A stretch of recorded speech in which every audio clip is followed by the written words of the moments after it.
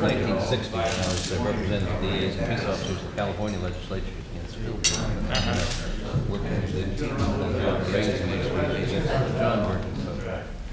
Well, I have a lot to live change. down. Pretty good trade we made.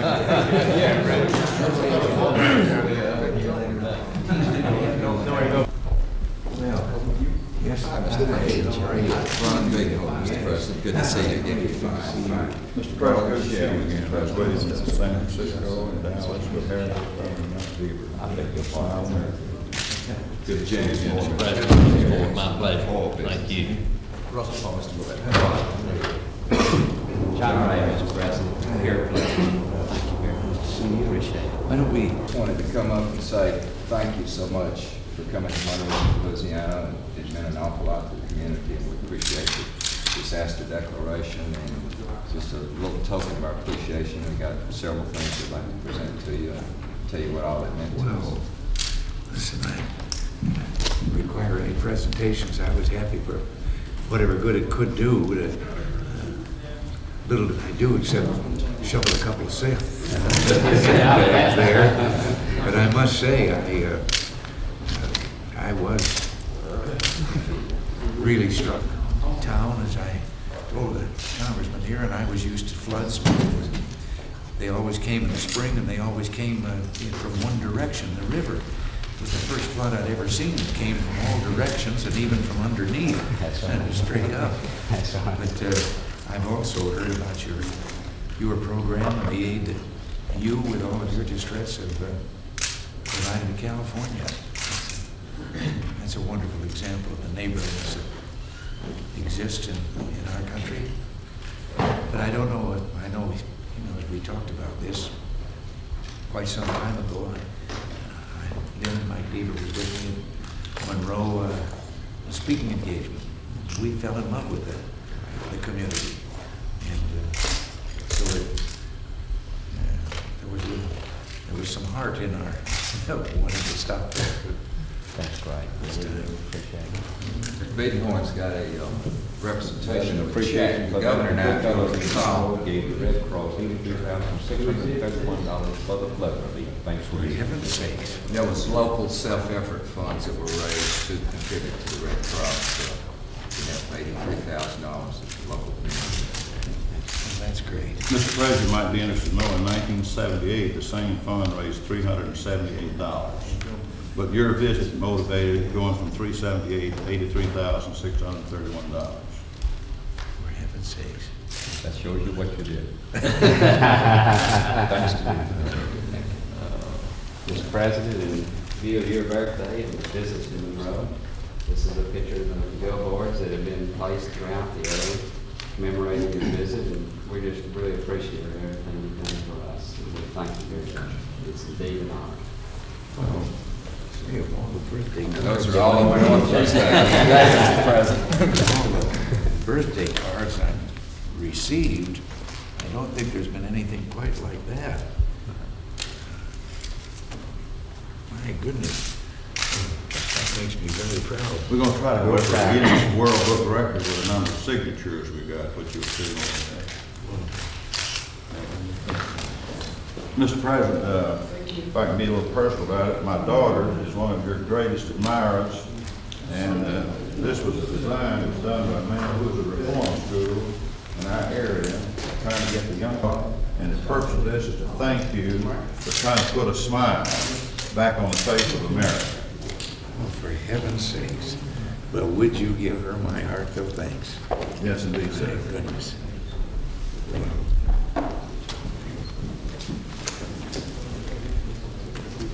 Susan. Susan Sheldrake, sir. Thank you for Well, my goodness. Thank her. President, this is a little scrapbook of some of the pictures and mementos when you visited our fine city. Give you a little remembrance when you were there, for our appreciation.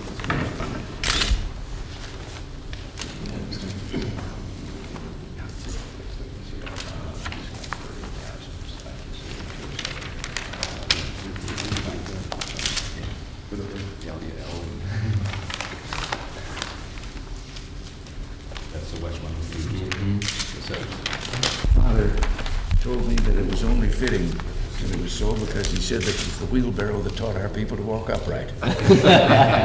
Mr. President, may I invite your attention to that preceding page, just that you just turned? May I, sir, the last sheet that you just turned? Those are church bulletins yesterday on your birthday. We refer to that as Super Sunday for all Americans. And people in all the churches, many of the churches, synagogues, are signing these sheets wishing you a happy birthday. So those are yesterday's church bulletins in Northeast Louisiana. And this is 30,000 before yesterday. And signatures from everywhere except the churches, and the churches will be coming down. Excuse me, Ruff, let me point out, sir, there, Mr. President, those are pictures of places where those window stickers were put for people where they could go in and sign and say thank you and happy birthday, President Reagan. But those were all over the city. The TV was carrying it. The cable news network carried it. So all of them. We don't understand these polls, sir. The performers. We don't know anything about the 50,000 people who don't understand polls. So we just express our love to you in a very meaningful way, and not knowing understand the polls. Well, we appreciate your effort. I tell you, I am, believe me, deeply moved. I'm going to look through this. Excuse me, and they have beautiful, beautiful letters to you. Of course, they all want a picture of you and a letter from you and all that sort of thing. They'll get it if there's addresses in there. And incidentally, is your daughter's address in there? I sure will get it to you, sir. Please do, because I'd like to communicate. Thank you, sir. Well, I'm gonna be looking through this at greater length, believe me. So new orders will translate immediately into new production and employment and so forth, quite strongly given the slack labor market. Yes, nice to see you. See you, President. You're all familiar faces. Gordon here. How are you? Renee Coussant. Nice to see you. David Moore from Channel 4. Good to see you. I'm Raymond Matthews from Channel 7. Yes. See you. Thank you, Commissioners. Yes. Hello there. Victoria Gibson, Channel 5. Yes. Hi. How are you? Sorry, I was lunch. Hello there. Hi. How you doing, Jacksonville? I know I interrupted Dave, but hi. That's quite all right. We're happy to have you. Since you were all familiar faces, you are. I'm glad, however, that when I'm watching you, you couldn't stand to be watching me, because you're usually in the dressing room upstairs, changing clothes, either to go to the exercise room or coming from it.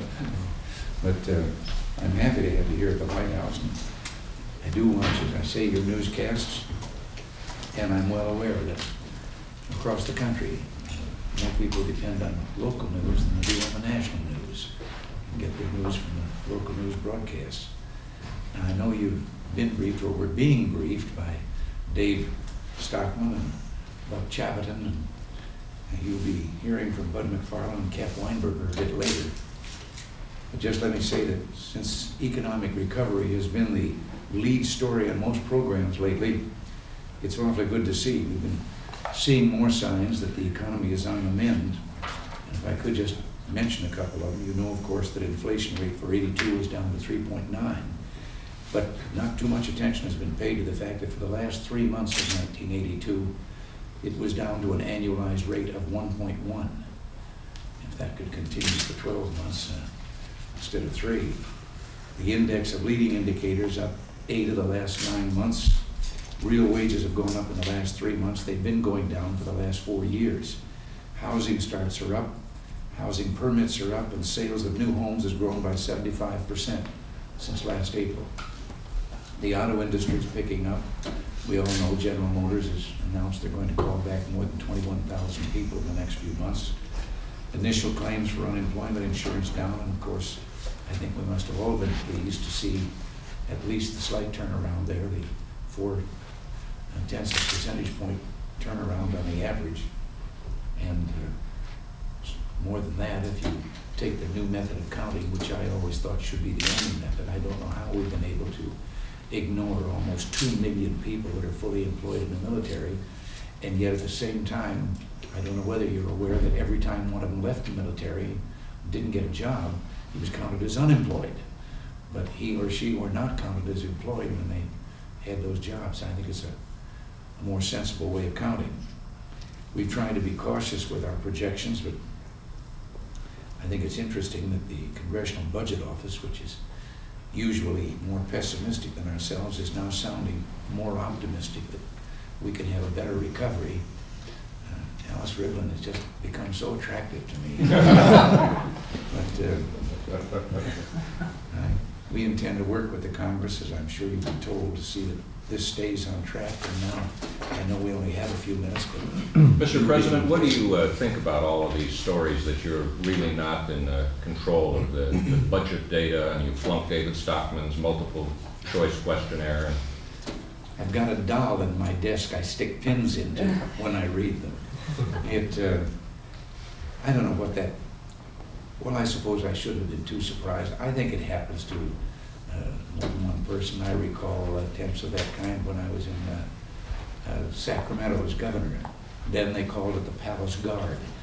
But no, and I think anyone that's in our administration will tell you that that has anything to do with policy making, that I make the decisions. Maybe part of it has come about because of a change that we've made in the cabinet system. As nearly as I've been able to find out, previous administrations back through the years have sort of used the cabinet as maybe they'd come once a month and they go around the table with each cabinet head giving a little brief verbal report of what his agency was doing. Well, I started something in California with the cabinet that I brought here, and that was that it's a kind of a board of directors operation.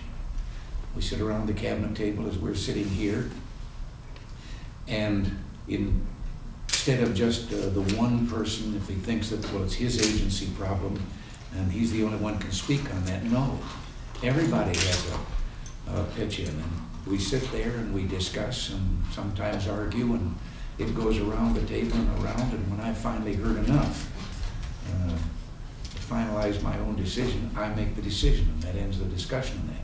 If I haven't, if it's something that's so tough that there's so much right on both sides, send them away to come back the next day, and we'll take it up again. And maybe that has led to this. I've noticed that it's always from those unidentified White House informants that this conversation comes. But I would turn my back and let any of the cabinet members answer, and I think you find the answer was I make the decision. Mr. President, are you at all concerned about an apparent continuing perception among a number of black leaders that the White House continues to be, if not hostile, at least not welcome to black viewpoints, and that administration policies are working to widen the income gap between blacks and whites and also increase black unemployment? I'm aware of all of that, and it's very disturbing to me, because anyone who knows my life story knows that long before there was even a thing called the Civil Rights Movement, I was busy on that side as a sports announcer. I didn't have any Willie Mays or Reggie Jacksons to talk about when I was broadcasting Major League Baseball. The opening line of the Spalding Baseball Guide said baseball is a game for Caucasian gentlemen. And as a sports announcer, I was one of a very small fraternity that used that job to editorialize against that ridiculous blocking of so many fine athletes and so many fine Americans from participating in what was called the Great American Game. I was raised that way. God bless them, my father and mother both long gone now. But I can remember when I was only that high, and one of the all-time great motion picture classics, Birth of a Nation, came to our town. In our household, my father simply announced that no member of our family would see that picture because it was based on the Ku Klux Klan. And to this day, I have never seen the great motion picture classic. So yes, it's very frustrating, but none of it, and I wonder sometimes if some of those leaders aren't, maybe they don't even realize it, but aren't more interested in maintaining a kind of difference and a spite, because that's their position in their line of work.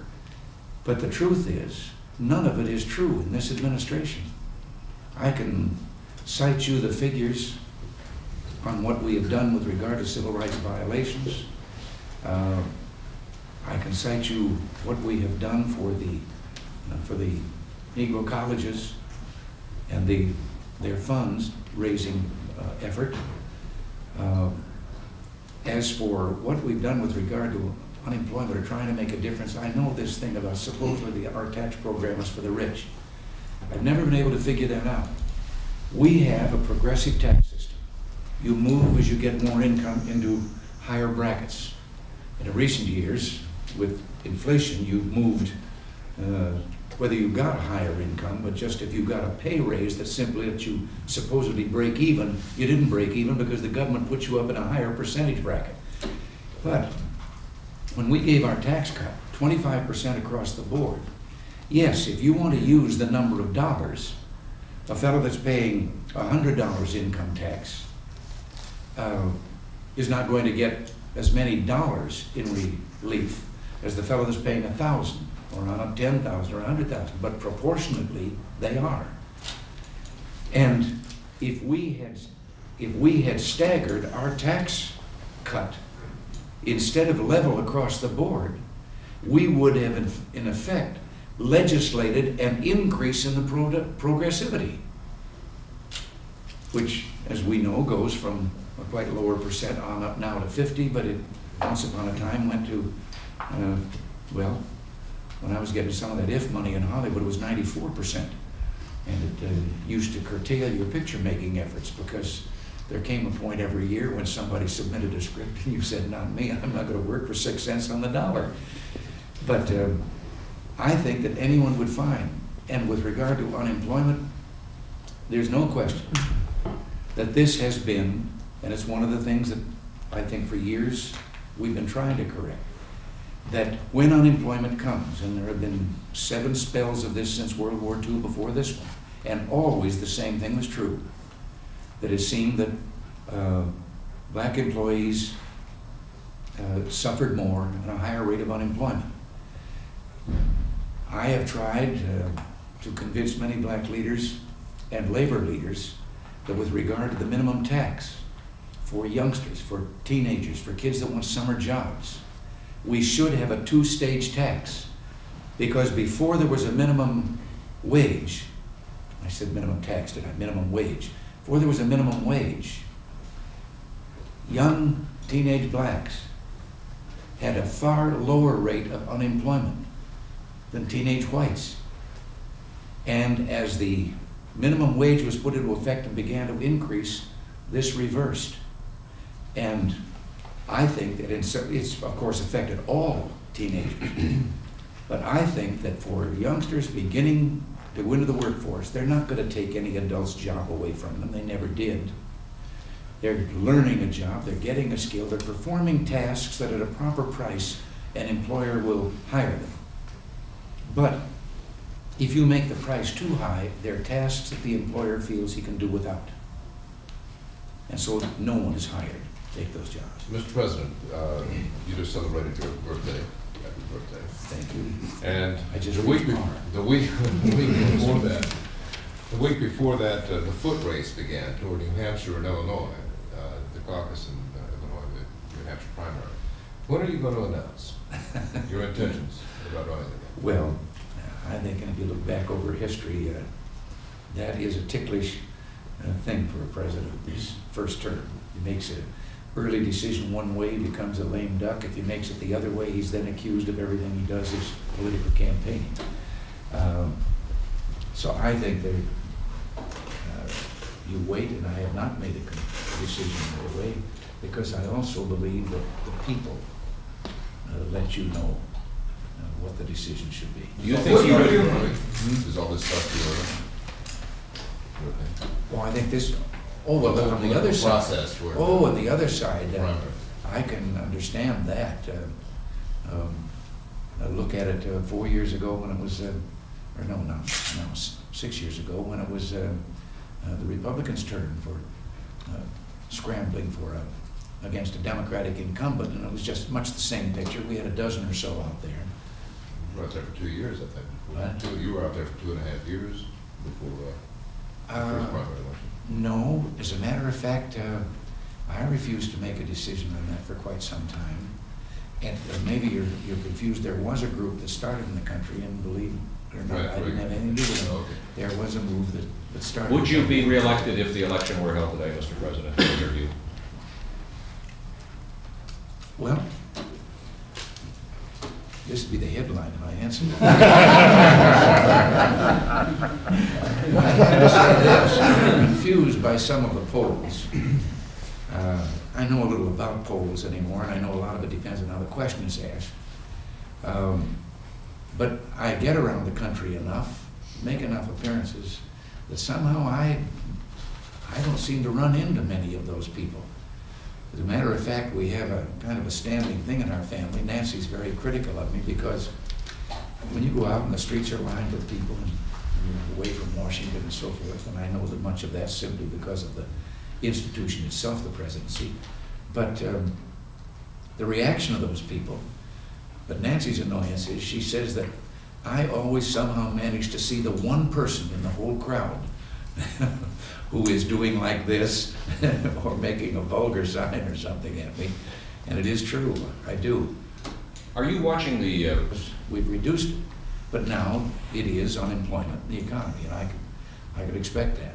And I'm very concerned about unemployment myself, and tragically it's usually the last thing that comes back when you come out of a recession. But yes, I would think that that would be, if there is no recovery, obviously that'd be a sign. Mr. President, in our area, we're particularly concerned with the large number of federal employees. Of course, there are local rulers. And how does the administration justify or explain to them the freeze and the cutbacks and the reduction in the long term in the pension plans, which are so much better than private plans are generally? Well, for one thing, we have not affected the people that are presently employees, except there has been a change, that there's had to be an increase. Their pension plan is such that today many retirees are getting more money in retirement than the person is getting in wages who was doing the job they retired from. And so it was out of balance, and it was only fairness to ask with the built-in increases in those pensions that they contribute to a little larger share. Now we've also added, we are covering them now for Medicare. They do not have such coverage. And with all the talk about whether Medicare is being increased in cost or not, or participation, which it is in our proposed budget, no one has added that we are adding to that, for the first time, catastrophic care. That these people will now be protected against that catastrophic illness or injury that now and then totally devastates a family because there's no way that any individual could meet the cost. With regard to whether it's fair or not to ask them to take a freeze, first of all, a freeze in COLAs is not as significant as it was back when, under the previous administration, the inflation rate was 12.4% or even 14% at one point. It isn't that big a sacrifice, but in the condition that we're in, and in an effort to help this economy, we're asking that of everyone. And I was impressed, I don't know which one of your stations it was, but I was impressed enough to make a phone call to that young enlisted man over at Fort Myers that someone interviewed as to how he felt about having the military pay froze. If anyone has a right to complain, they do, because up till recently, they were far behind anyone with regard to pay that was commensurate with the work they were doing at all. Mr. President. Could we have just one more question? Mr. President, I'm going to ask you about your relationship with Mr. Reagan. There's settlement proceeding apace on the West Bank. There's tension between our forces and Israeli forces in Beirut. And I'm wondering if the Reagan plan is falling on totally deaf ears as far as Mr. Reagan is concerned. Has your relationship improved at all? Well, I don't think that it is as strange as some would have you believe. I think that we established quite a personal bond on his visit here. It's true we disagree on this particular issue about getting out of Lebanon, because we know that in our efforts to try and bring the Arab states around to the position that Egypt once took so that they can make peace with Israel, we have to be careful, and one of the big contentions is the withdrawal of all foreign forces from Lebanon. And Israel is delaying, we believe, unnecessarily in that.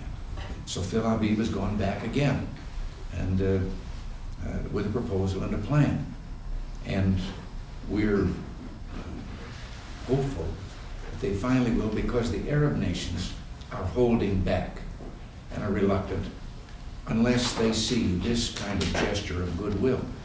Also, I think that there's a certain moral point that we think the Israelis are neglecting, not observing, and that is the new government of Lebanon, after all these years of revolution and upheaval, has asked all the foreign forces to leave.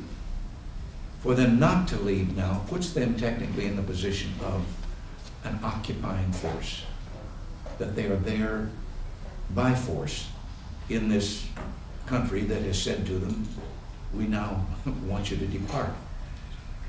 So we're going to continue trying to bring this peace movement on, but we don't believe that we can move to the actual peace negotiations in the Middle East until the Lebanon situation is clear.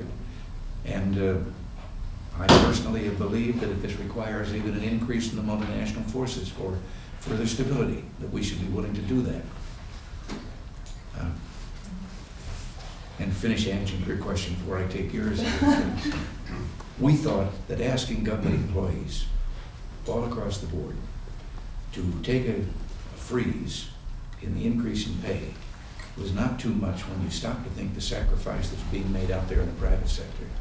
Those that are unemployed in this particular, but also those many employees that have taken voluntary cuts in benefits and programs and in salaries in order to help their employers, that we could do the same thing. Mr. President, we are all concerned about perhaps the misuse or misinterpretation of the use of words or phrases. One of those happens to be in this times that the phrase, we will not have make work programs. Whereas we understand it, Congress understands it, sometimes many of our viewers do not understand it. They think it's hard-hearted. Ronald Reagan saying that we will not have any solution to the unemployment program. And I just wonder if you would expand on that for us as to what you mean when you say you are not for work, make work programs. Well, many of the job programs, in the past recessions, there was always a tendency, the one thing that was politically unacceptable was unemployment. So the government would rush in with a lot of artificial stimulants and government spending and so forth. And large parts of that would be job programs, where the government would suddenly go out, provide funds, hire people. I was governor when some of those took place in our own state.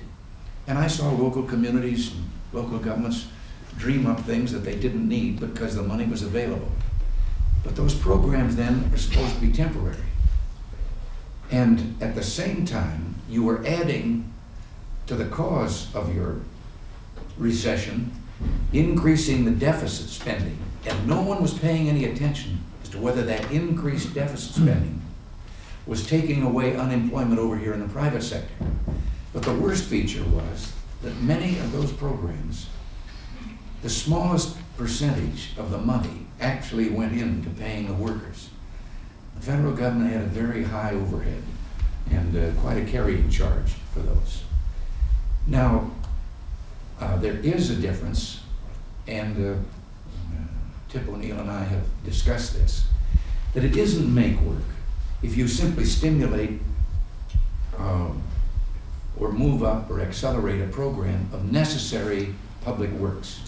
Now this is what we did with the gasoline tax. Everyone I know said, well, I said I would not, take a palace coup before I would ever accept such a gasoline tax. The framework in which I said that at a press conference was when it was being proposed as just a tax for general revenues to increase taxes, tax gasoline more. But more than a year before, Drew Lewis had come to me with the rundown on our highway system and the bridges and even the real great risk and danger. Just the other day we saw a bridge collapse with several deaths. And a year before, when he had come with that, proposed a user's fee, a gas tax to simply finance that kind of construction. I had to ask him at that time, could he wait a year? And he did. When he came back, this latter time, the report was even more dangerous, more threatening. The numbers of school buses in the country that in their zones where there are bridges come to the bridge and stop, and the students have to get out and walk across, and then the driver stays in and drives the empty bus across and picks them up again because they're afraid of an accident with all of those children in the school bus. So this time, having told him to wait a year, I said, yes, we'll go for it. Now this is legitimate. This is work that has to be done. The jobs are already going not to individuals that are suddenly given a job, whether they fit it or not. These are people, construction workers and construction companies, delegation from the road building industry in Illinois presented me with a hard hat when I was out there because of the jobs. In Missouri, they've already started on their program of rebuilding and even building new ones. Now, we have asked, and it won't change the budget a bit, that every agency and department that has got building maintenance work that isn't needed doing and has not been done and so forth, to accelerate it. It's in the budget already. Don't schedule it for a year from now or 6 months from now. If you can't move it up and do it now, that will be legitimate work. The make work jobs, I can give you one example of one that I vetoed when I was governor. Came from Washington, and a governor could veto, and if it wasn't overridden in 60 days with the federal government, why it stayed permanent. This was a program to put 17 able-bodied welfare recipients to work in a county park, cleaning up the park and keeping it cleaned up and everything. Why would I veto such a thing as that? Well, because more than 50% of the budget was going to go to 11 administrators to make sure that the 17 got to work on time. And I thought the percentages were a little wrong. Thank you, Mr. President. You have another meeting. I know. Could you just tell us how you celebrated your birthday last night? What's that? How you celebrated your birthday last night? Well, yesterday we had to come down early from Camp David so we wouldn't get snowed in. And then we just had a few people for a dinner that we've been planning for some time, and that's when the birthday was. I have just received a very heartwarming set of unusual gifts in the other room from some people from Monroe, Louisiana. And among them, though, was a framed picture. I'll take this as the celebration. A framed picture of the billboards that they put up all over Monroe. Regular billboards saying happy birthday to me and thanking me for coming down in the flood. And another one was a facsimile of a check that the Goodfellows of Monroe contributed for flood relief, $83,600 some dollars.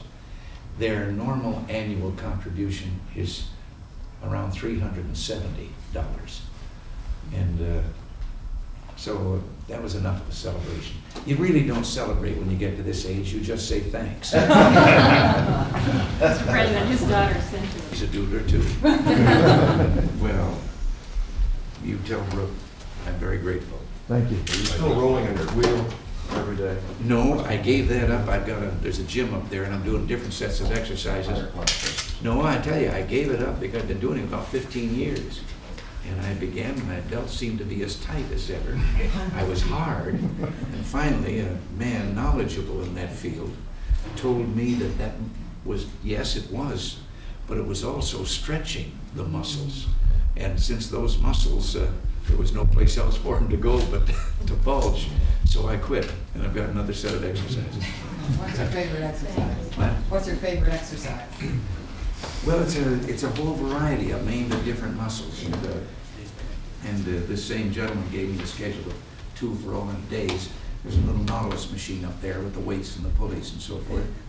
And I didn't think at my age you could grow muscle, but I'm having to have some coats let out. Not down here. Thank you, sir. Thanks for coming back. All right. Thank you all. benefits. And what we're saying is that we probably won't get much more discretionary. We cut those something else. Ladies and gentlemen, we have a visitor. Again. Second day in a row. President, how are you?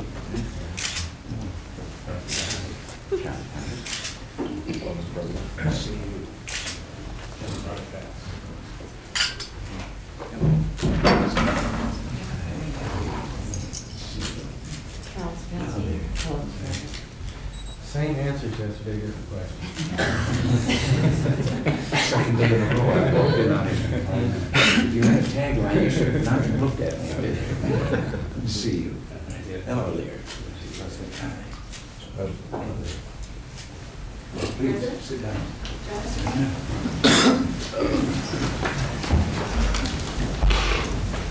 Well, by now you must all know everything about the budget and all the fiscal affairs.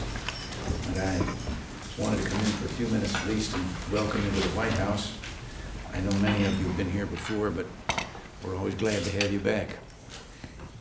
We're well aware of the impact an editorial has, not only on the folks at home, but on some people up on the Hill. An editorial in the hometown paper can very often mean much more than any call from a lobbyist or even a call from the White House. There's a news story I'd like to emphasize today that you've been hearing about, and that is that all the signs that we're now seeing point toward an economic recovery. Or have you two covered that very well? You wouldn't... Go ahead. I wouldn't be going counter to you if I said that... As long as you say recovery is here. What? As long as you say the recovery is here. Well, that's what I want to make sure you agree on, because that's what I'm going to say. Yes, sir. A lot of attention has been paid to the 1982 inflation rate, but I think even more significant, and everyone seems to have overlooked, is that while it was 3.9% for the year, for the last 3 months of 1982, it was running at 1 point on an annualized basis at 1.1%. And I think the fact that it had come down to that and left that other lower average is something that we can focus on as offering a little hope here. We know, of course, that unemployment rate went down last Friday. I'm hopeful that one of these days, now that they've changed the method, that they will stick with the changed method instead of giving us 2 sets of figures. And it was only a few months ago that I found out that they were not including the military in the unemployment figures. Well, there's almost 2 million Americans that are fully employed, but what really triggered my reaction was when I found out that when one of them left the service and didn't have a job, he was considered unemployed. But he wasn't employed or considered employed when he had one. And I'm sure you noticed that the set of figures, this was the first time January using them, the set of figures, if you include the military, went from a 10.7 rate then of unemployment to 10.2. The old-fashioned way, it's still 10.4, down from 10.8. But there are other figures. One of the most significant was that actual employment rose by 350,000 in January, which means that businesses are hiring and rehiring workers. We've all seen the announcement of General Motors that's going to take back more than 21,000 over the next few months. Those were indefinite layoffs.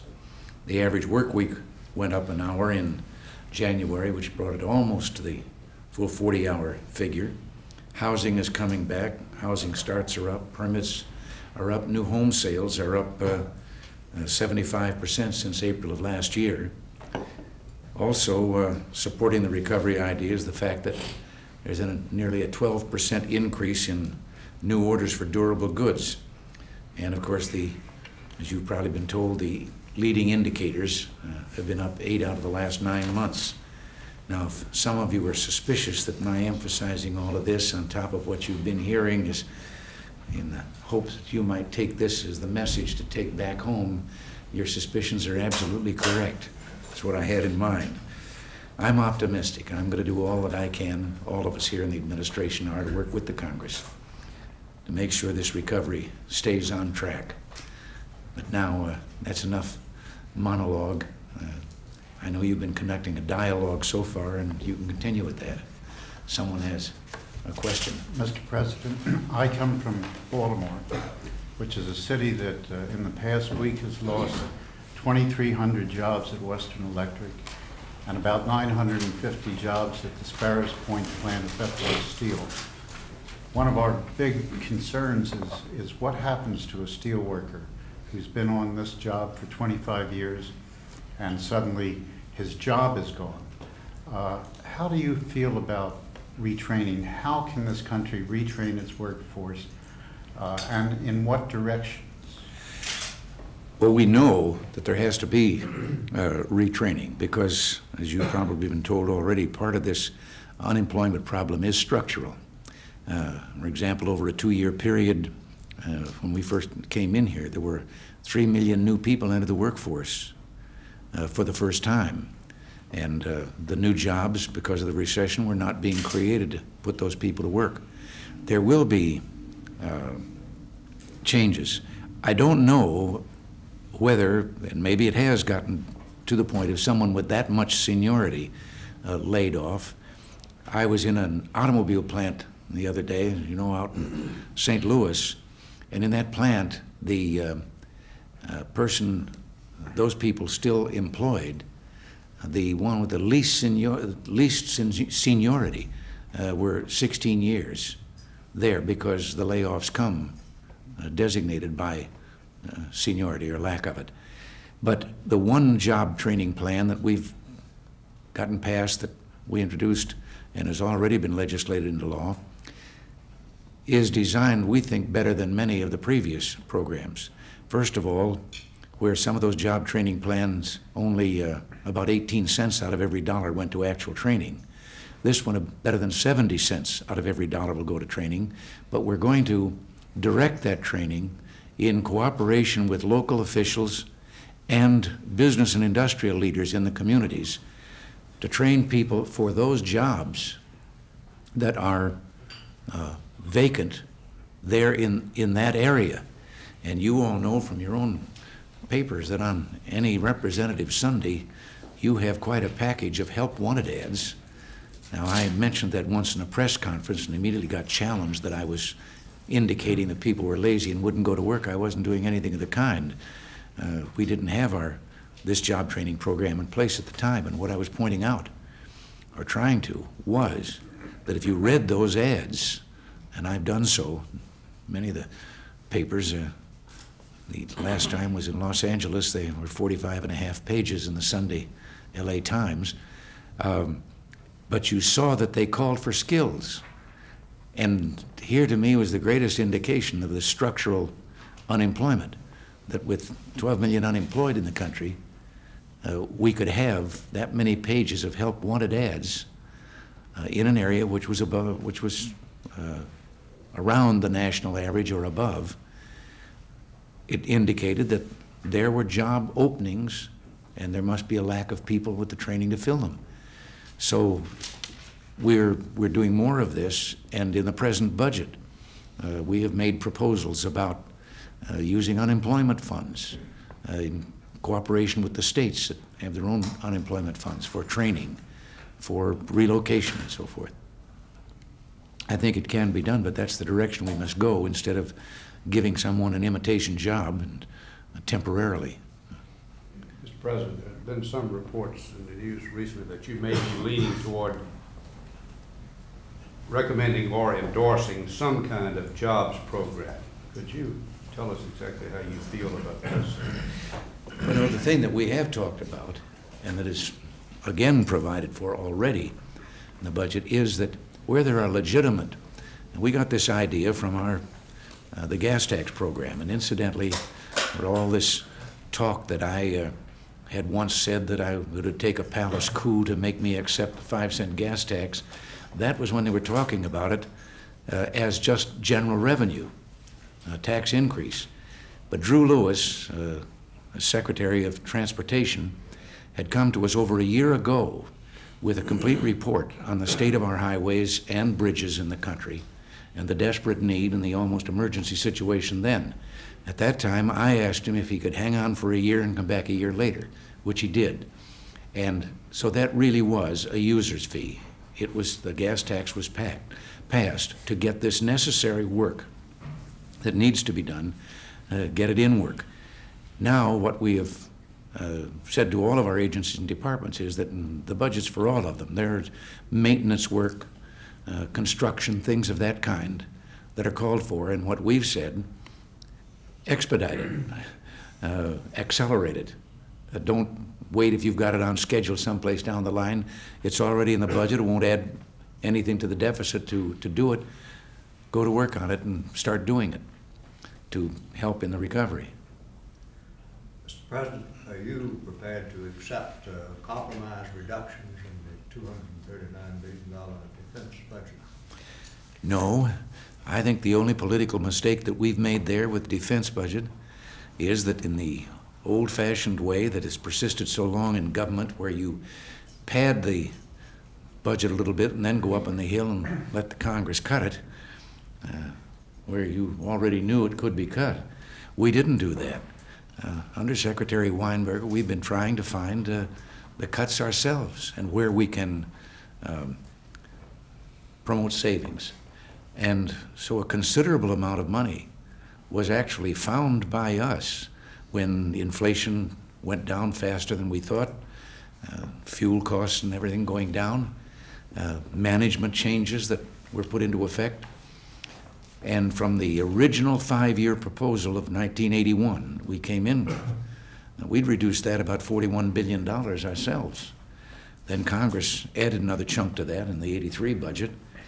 And in this one, when our people up on the Hill said, if there's any way, anything we can find, and I must say, Cap was cooperative. There were some things we hated, but I insisted that we stay with whatever we found, must not delay or reduce our effectiveness, our ability to redress the military situation that had been allowed to deteriorate so badly.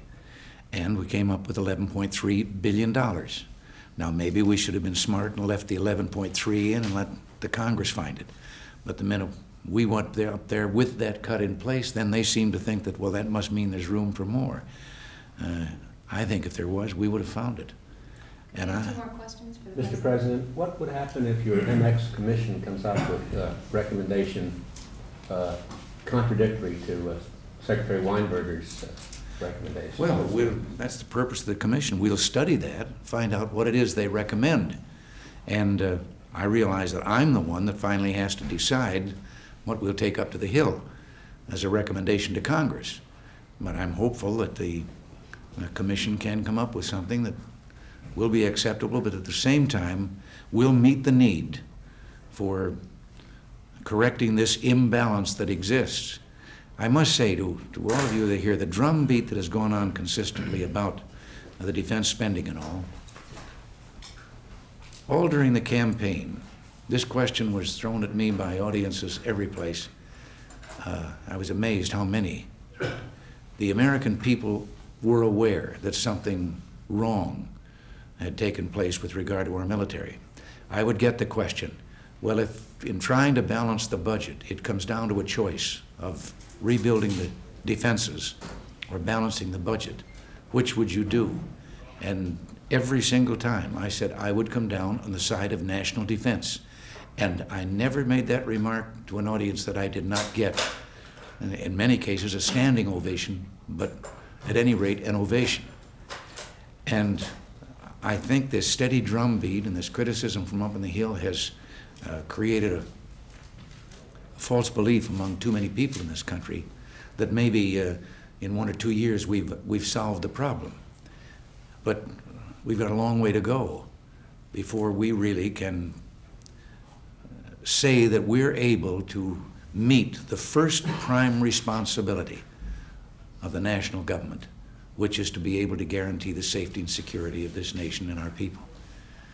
And the truth of the matter is, everyone seems to overlook that as a percentage of gross national product, the defense spending is a smaller share of that than it has been at almost any time in the past, except for the preceding few years when it was allowed to deteriorate so badly. And even the outgoing administration had recognized that, because they had submitted a plan for a 5-year buildup of the military, and we now are adding only about $3 billion a year to what their plan was. And frankly, part of that is because they could not have bought, for the money figure they put in, all the things that they had put in as required weapon systems and improvements. Mr. President, we have to ask you about the big news of the day, which is the Israeli Commission's report on Sabra and Shatila. There's a recommendation of General Sharon resign, and there may be some change in the Israeli government. I imagine you've studied it by now. Do you have any comment? Well, this is a very easy one. That's a strong democracy over there, and that's an internal problem, and I just don't think that we should be commenting or injecting ourselves into that internal problem. Thank you, Mr. President. Have to go now? We didn't get all the way around. Well, I'm sorry. Thank you so much. I enjoyed this very much, and thank you all for coming here. Hope to see you again. Thank you. Mr. President.